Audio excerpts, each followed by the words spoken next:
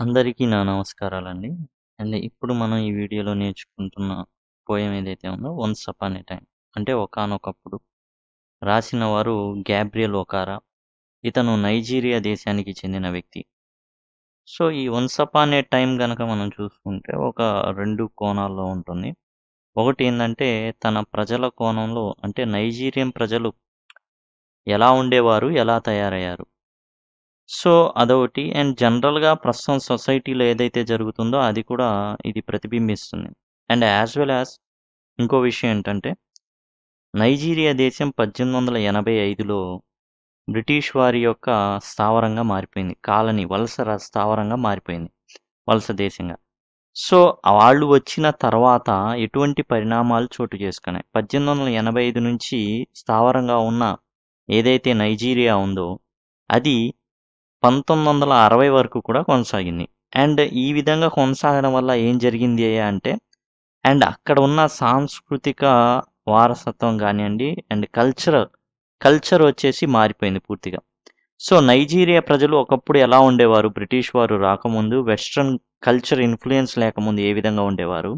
And ఆ తర్వాత western culture వచ్చిన తర్వాత వాళ్ళు ఏ విధంగా మారిపోయారనేది కూడా ఈ పోయెమ్ ప్రతిబింబిస్తుంది. As well as present society ఎట్లా ఉందో కూడా ప్రతిబింబిస్తుంది. సో, అందుకని ఇది చాలా prominent and very important. And ఇది డిగ్రీ వారికి థర్డ్ సెమిస్టర్ ఇంగ్లీష్‌లో భాగంగా ఉంది. అలానే 10వ తరగతి వాళ్ళకి కూడా ఈ పోయెమ్ అనేది ఉంది. సో, ఇప్పుడు చూద్దాం గ్యాబ్రియల్ ఒకారా గారి హృదయం నుంచి వచ్చిన ఏదైతే వర్ణనాతీతమైన బాధని. And once upon A time అంటే ఒకానొకప్పుడు. వన్స్ అపాన్ ఏ టైమ్ సన్. యాక్చువల్‌గా చూడండి ఇక్కడ వన్స్ అపాన్ ఏ టైమ్ అని చెప్పడానికి కారణం ఏందంటే అండ్ వెస్ట్రన్ కల్చర్‌లో ఏదైనా స్టోరీ పిల్లలకి చెప్పేటప్పుడు ఒక అనగనగా, ఒకప్పుడు అని స్టార్ట్ అవుతుంది. అదే తెలుగులో కూడా ఉంటుంది. అనగనగా అట్లా. వన్స్ అపాన్ ఏ టైమ్ సన్. సో, ఒక తండ్రి ఒక కొడుకుతో మాట్లాడుతున్నాడు. సో, గ్యాబ్రియల్ ఒకారా తన కుమారుడితో మాట్లాడుతున్నాడు అనుకుందాం. So, father to sun. తండ్రి కుమారుడితో మాట్లాడుతున్నాడు. వన్స్ అపాన్ ఏ టైమ్ సన్. ఒకానొకప్పుడు కుమారుడా, నా కుమారుడా. They used to laugh with their hearts. చూడండి యూజ్డ్ టు అంటే గతంలో ఒక పని చేసి ప్రస్తుతం చేయట్లా. సో, అలాంటి పనుల్ని మాత్రమే యూజ్డ్ టుతో రాస్తారు. So, they used to laugh with their hearts. హృదయాలతో నవ్వేవాళ్ళు. అండ్ మొహం మీద చిరునవ్వు అనేది ఎలా కనబడిద్దంటే హృదయం అనేది నవ్వితే అది and laugh with their ice. ఆ హృదయంలో నవ్వింది ఆ మోములో ఆ కళ్ళల్లో కనబడేది. సో, హృదయం నవ్వితే కళ్ళల్లో కనబడేదనమాట. ఆ గ్లో. ఆ యొక్క ఆనందం అనేది కనబడేది నవ్వినప్పుడు. But now they only laugh with their teeth. కానీ ఇప్పుడు ఎలా నవ్వుతున్నారు.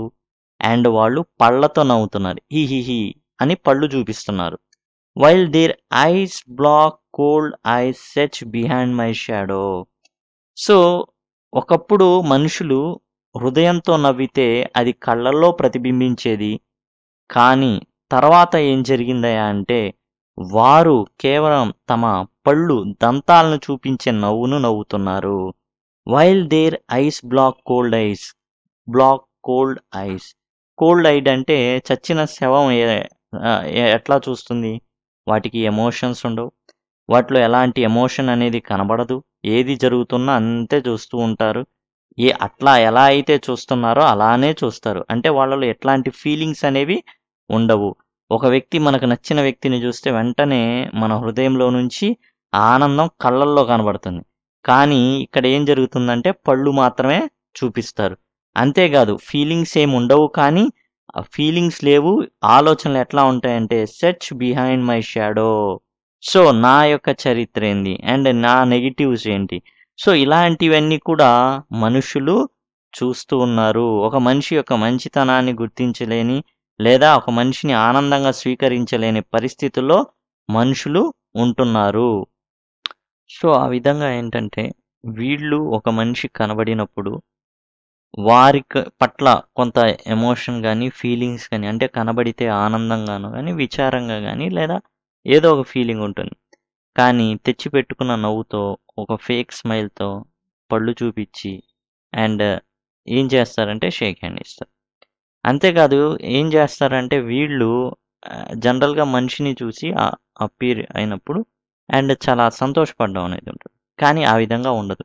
అండ్ వాళ్ళ ఇంటీరియర్ ఏదైతే వాళ్ళ ఏదో ఉద్దేశాలనేవి బయటికి ఏమాత్రం కనబడవు. ఒక మనిషిని చూసి వాళ్ళేం ఆలోచించుకుంటున్నారనేది కూడా తెలీదు. అదే సెర్చ్ బిహైండ్ మై షాడో అంటే. There was a time indeed, నిజానికి ఒక సమయం ఉంది. They used to shake hands with their hearts. So ఒక సమయం ఉంది. ఆ సమయంలో ఏం జరిగేదయ్యా అంటే మనుషులు వాళ్ళ యొక్క హృదయాలతో, దేంతో చేతులతో కాదండి, హృదయాలతో అండ్ హ్యాండ్ షేక్ అనేది ఇచ్చుకోవడం జరిగేది. సో అంటే వాళ్ళ హృదయాలు కలిసేవి అండ్ మంచి జరగాలని కోరుకునేవాళ్ళు. బట్ దట్స్ గాన్ సన్, కానీ కుమారుడా అది పోయింది. Now they shake hands without hearts, వాళ్ళ హృదయాలు కాదు shake hand ఇచ్చుకునేది. While they left hand search my empty pockets. So there left hands, వారి యొక్క అంటే ప్రజలు ఎవరైతే ఉన్నారో ఎట్లా తయారయ్యారు అంటే రైట్ హ్యాండ్ ఏమో ఇస్తారు అండ్ లెఫ్ట్ హ్యాండ్తోనేమో వాళ్ళ ఎంటీ పాకెట్స్ ఎవరికి ఉంటాయండి? పేదవాడు. నేను పేదవాడిని అయినా కానీ వీడి దగ్గర ఏముంది, వీడి దగ్గర ఉందా లేదా అనేసి వెతుకుతారు. సో ఇంకా దోచుకోవడానికి ఆ విధంగా. అండ్ గ్యాబ్రియల్ ఒకారా గారు చెప్తున్నాను అనమాట. అండ్ హృదయాలు కలవడం అటుపో, నీవు కేవలం పాకెట్స్ వెతుకుతారు. మన దగ్గర ఏముంది అండ్ మన ధనవంతులమా కాదా, మనం పేదవాళ్ళం. ఎంటీ పాకెట్స్ ఎవరితో ఉంటాయండి? పేదవాడి దగ్గర ఉంటాయి. ఇంకా దోచుకోవడానికి, లేదా అసలు వీడి దగ్గర ఏముంది. సో ఏంటంటే rich grounds on grounds of money matters, దాన్ని బట్టి మాత్రమే మనిషిని కన్సిడర్ చేస్తారు అయి ఉంటుంది. నెక్స్ట్, ఫీల్ ఎట్ హోమ్, ఇది మీ ఇల్లే అనుకోండి. కమ్ అగైన్, మరలా రండి. దేసే, వాళ్ళు చెప్తారు. అసలు మీ ఇల్లే అనుకోండి, రండి, కూర్చోండి, ఆస్వాదించండి అంటారు. And when I come again and feel at home once twice, సరే అని చెప్పి నేను ఇంటికి వచ్చి చక్కగా అరే భలే రమ్మన్నారు కదా అనేసి నేను హ్యాపీగా 1-2 సార్లు వెళ్ళాను అనుకోండి. There will be no thrice, and మూడోసారిక రానివ్వరు. For then I find doors shut on me, నా మొహానే వాళ్ళ తలుపులు వేస్తారు. సో రమ్మంటారు, మీ ఇల్లే అనుకోండి, రండి అంటారు. 1-2 సార్లకి మాత్రమే ఆ ఆతిథ్యం. మూడోసారి వెళ్ళాము అంటే మొహానే డోర్ వేసేస్తారు. So I have learn many things sun, so కుమారుడా నేను చాలా విషయాలు నేర్చుకున్నాను. I have learn to wear many faces, so నేను అనేక రకాలైన ముఖ హావభావాల్ని ధరించుకోవడం మొదలుపెట్టాను. లైక్ డ్రెస్సెస్, నేను డ్రెస్సులు మాత్రమే మార్చను, నా ఫేస్, నా ముఖ కవలికల్ని అన్నిటిని మార్చేస్తా. హోమ్ ఫేస్, ఇంట్లో ఉన్నప్పుడు ఒక రకమైన హావభావాలు, ఒక రకమైన ముఖాన్ని ధరిస్తాను. ఆఫీస్ ఫేస్, ఆఫీస్లో ఉన్నప్పుడు అక్కడ నేను ఇంకో ముఖాన్ని ధరిస్తాను. స్ట్రీట్ ఫేస్, వీధుల్లో ఉన్నప్పుడు ఒక ముఖాన్ని, ఒక హావభావాన్ని నేను ధరిస్తాను. హోస్ట్ ఫేస్, ఎవరైనా గెస్టులు వస్తుంటే వాళ్ళని ఆతిథ్యం ఇవ్వడానికి ఇంకో రకమైన భావాన్ని నేను ధరిస్తాను. కాక్టైల్ ఫేస్, కాక్టైల్ అంటే మిక్స్డ్ అనమాట. ఇవన్నీ కూడా 2 పరిస్థితులను 2 సందర్భాలు ఉన్నాయి అనుకోండి ఒకేసారి, అప్పుడు కూడా కాక్టైల్ ఫేస్ని ధరిస్తాను. With all there confirming smiles like A fixed portrait smile. ఎలా ఉంటుందో తెలుసా నా స్మైలు? నా బొమ్మను కనుక నేను నవ్వుతున్నప్పుడు ఫోటో తీసామనుకో, ఇంకా అంతే, ఎప్పుడు అంతే, ఒక రోబోలాగా ఒకే రకమైన హావభావాల్ని నేను ప్రదర్శిస్తూ ఉంటాను. ఎటువంటి మార్పు అనేది దానిలో ఉండదు. ఆ విధంగా నేను రకరకాల హావభావాల్ని కలిగి ఉండడమే కాదు, ఒక్కొక్క చోట ఒక్కొక్కటి నేను రోబోలాగా ఫిక్స్ చేసేసుకున్నా. పోర్ట్రైట్ అంటే ఫోటో. సో సందర్భం వచ్చినప్పుడు ఆ ఫోటో ఫేస్ని పెట్టేసుకుంటా. ఆఫీస్లో ఉంటే ఒక రకంగా, ఇంట్లో ఉంటే ఒక రకంగా, ఆతిథ్యం ఇవ్వాలంటే ఒక రకంగా. అంతేకాదు, and I have learn to laugh with only my teeth. మిగతా వాళ్ళలాగానే నేను కూడా పళ్ళతోనే నవ్వడం నేర్చుకున్నాను. వాళ్ళు నాకు సక్సెస్ఫుల్గా నేర్పించేశారు. And shake hands without my heart, ఒకప్పుడు హృదయాలతో షేక్ హ్యాండ్ ఇచ్చుకునే వాళ్ళం కదా, ఇప్పుడు అది కూడా లేదు. నేను కూడా హృదయ భావాలు అనేవి లేకుండానే షేక్ హ్యాండ్ ఇచ్చుకోవడం మొదలుపెట్టాను. I have also learn to say good bye. So నేను ఎప్పుడు కూడా ఇక సెలవు అని చెప్తాను. గుడ్ బాయ్ అంటే గాడ్ బీ విత్ యూ అని అర్థం, అంటే దేవుడు మనకు తోడుగా ఉంటాడు అనేసి అర్థం అనమాట గుడ్ బాయ్ అంటే. గాడ్ బీ విత్ యూ అని అర్థం అంట. ఈ వైఈ అంటే యూ అని అర్థం. గాడ్ బీ విత్ యూ, దేవుడు నీకు తోడుగా ఉంటాడని అర్థం.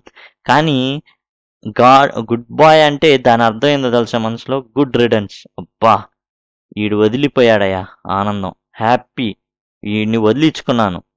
To say glad to meet you, when I mean good రిడన్స్, to say glad to meet you, sorry, I have also learn to say good bye when I mean good రిడన్స్. So దేవుడు నీకు తోడుగా ఉంటాడు, ఇక వెళ్ళిరా మిత్రమా అని బయట అంటాం, కానీ లోపల జరిగేది ఏంటంటే అమ్మయ్యా ఈడ్ని వదిలించుకున్నా, అమ్మయ్యా వెళ్ళిపోయాడు. And to say glad to meet you without being glad. So నేను ఒకరిని కలిసి నిన్ను కలవడం ఎంత సంతోషంగా ఉందో తెలుసా నాకు అంటాను, కానీ నిజానికి సంతోషమే ఉండదు, మాటలే, అన్నీ మాటలే. అండ్ హృదయంతో ఫీలింగ్స్ అనేవి ఏమీ ఉండవు. And to say it's be nice talking to you after being board. Bore కొట్టింది అనుకో ఏం వాడతాం తెలుసా?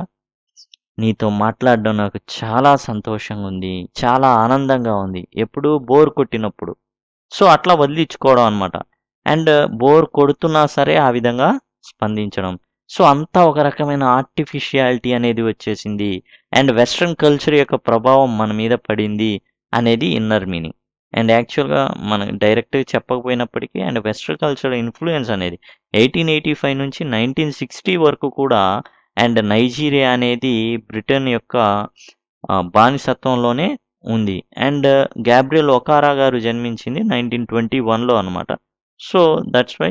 అండ్ ఆయన ఒకప్పుడు గతంలో ఎలా ఉండేది, ఇప్పుడు ఎలా ఉందనేది పోల్చి చెప్తున్నారు.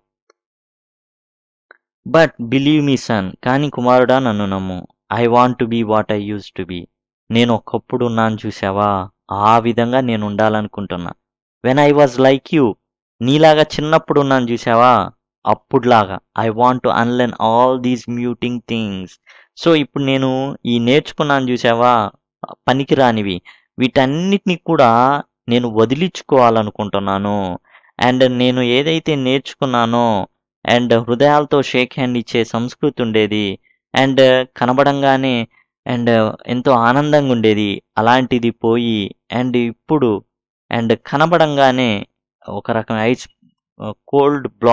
బ్లాక్ కోల్డ్ ఐస్ ఏవైతే అట్లా పెట్టేసి అండ్ ఏవైతే అలా జరుగుతుందో అట్లాంటివి ఏవైతే ఉన్నాయో అవన్నిటిని కూడా నేను ఏం చేయాలనుకుంటున్నా అంటే వదిలించుకొని నీలాగా నువ్వు చక్కగా నవ్వుతావు చూసావా, హృదయంతో నవ్వితే కళ్ళల్లో కనబడుతుంది చూసావా ఆనందం, ఆ విధంగా నేను నేర్చుకోవాలనుకుంటున్నాను. Most of all I want to relearn, మరలా నేర్చుకోవాలనుకుంటున్నాను హౌ టు లాఫ్, ఎలా నవ్వాలో. For my laugh is the my laugh in the mirror shows only my teeth like a snakes bear fangs.